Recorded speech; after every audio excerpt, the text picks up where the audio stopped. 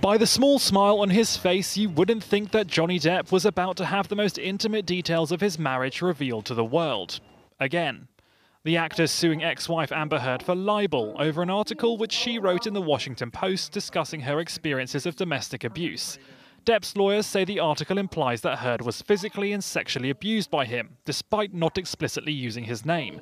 They're suing each other for tens of millions of pounds. In today's opening statement, Depp's legal team said Heard's accusations have made it difficult for him to get the sorts of roles he's used to. Hollywood studios don't want to deal with the public backlash from hiring someone accused of abuse, even someone with the incredible body of work and record that Mr. Depp can be proud of.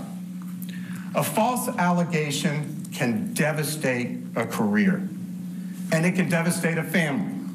And the evidence will show that Ms. Heard's false allegations had a significant impact on Mr. Depp's family and his ability to work.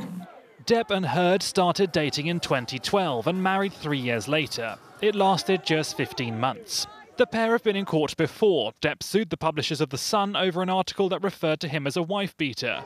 During the trial in London, the former spouses divulged almost every detail of their tumultuous relationship. Depp lost the case and was denied an appeal. This trial is expected to last 6 weeks, with up to 120 witnesses, including Elon Musk, James Franco and Paul Bettany.